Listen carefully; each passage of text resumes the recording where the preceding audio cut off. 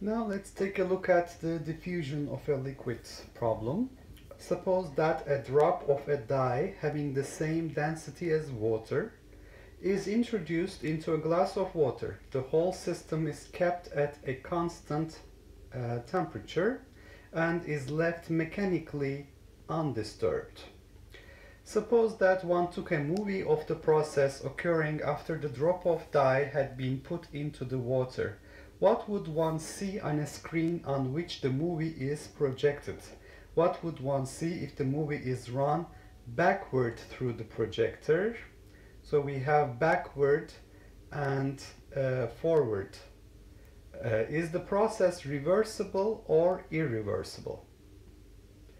Describe the process in terms of the motion of the dye molecules. Okay, so as you can see, when I have a glass of water, I put a droplet of dye into it. If I wait long enough, that is much longer than the relaxation time of the system, I would see a uniform distribution of the dye molecules. And if I run the movie backwards, I would see that the molecules would reconcentrate and form the droplet of dye. So let's see this in a movie.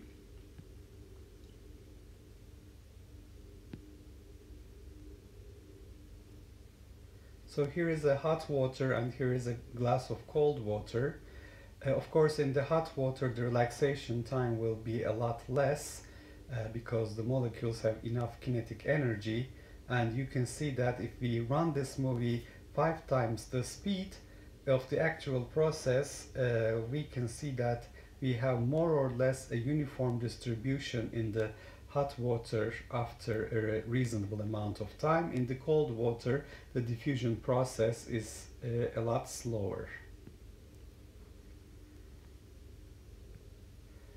For this and other similar experiments on water, you can click on the link that I have provided below.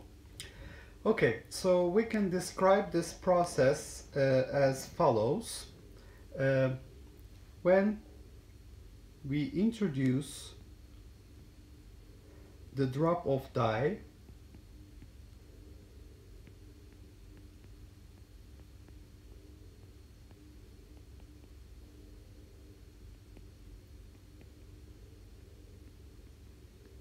into the water, and once again the temperature is fixed and the system is mechanically undisturbed.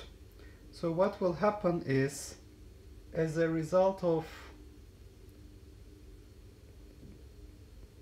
collisions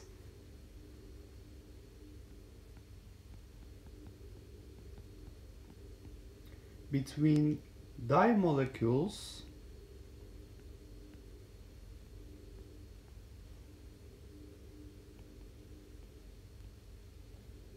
and water molecules,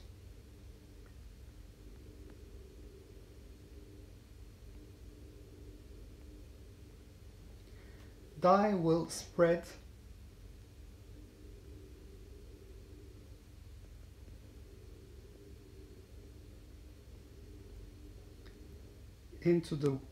out into the water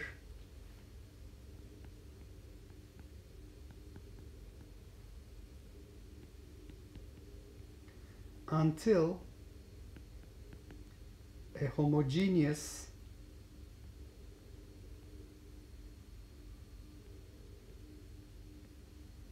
distribution,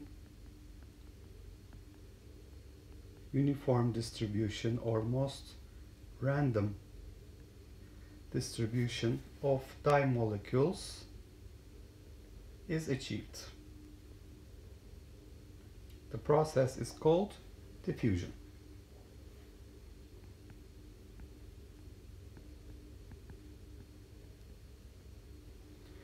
And as a result, the color of water changes permanently.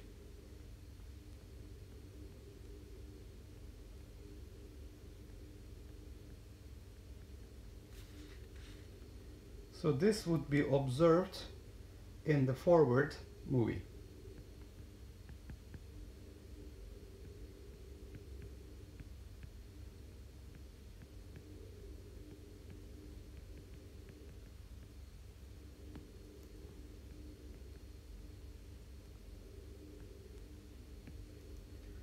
Now, if I run the process backwards, what would I see? The dye molecules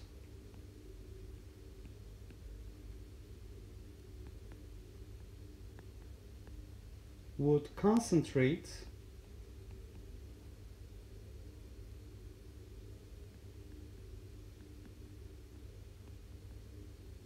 onto a drop, and the water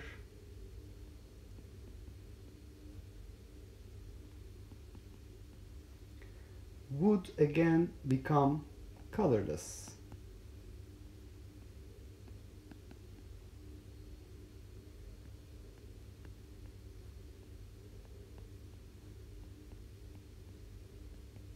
So this is what we would see in the backward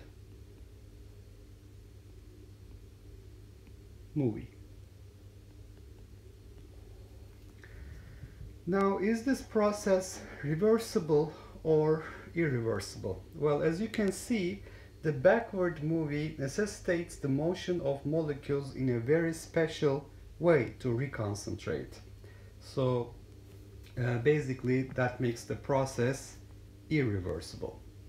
So we see that since the dye molecules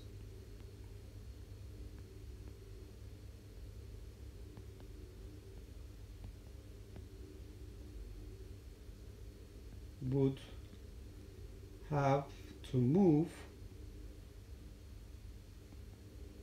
in a very special way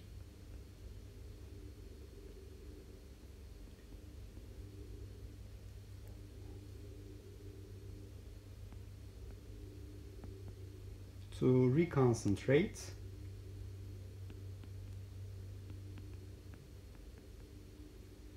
the reverse process, the backward process, is almost impossible.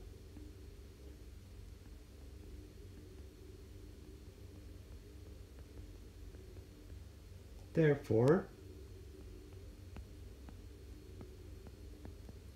the process is irreversible. It will not spontaneously go back to the initial state where I have a drop of dye.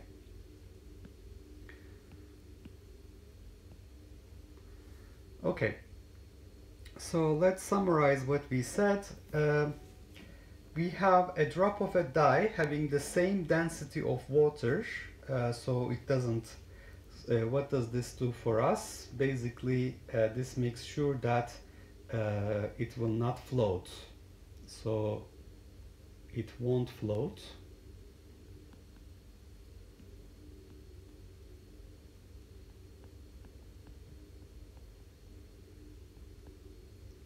Or sink because of its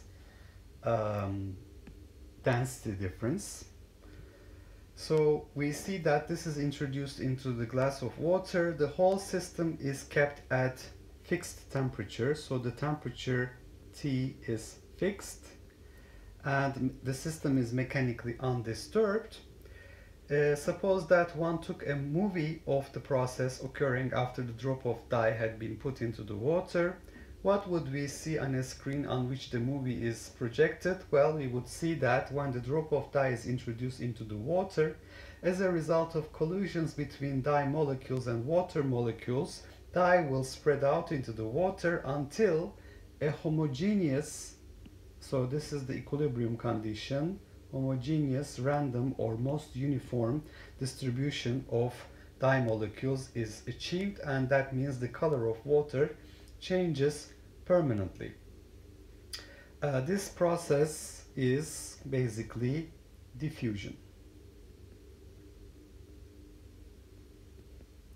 if we had a difference in the densities between the dye and the water, then we would see that the dye would, if it has less density, float on water, it would not mix, or if it has high density, it would sink into the water and not diffuse.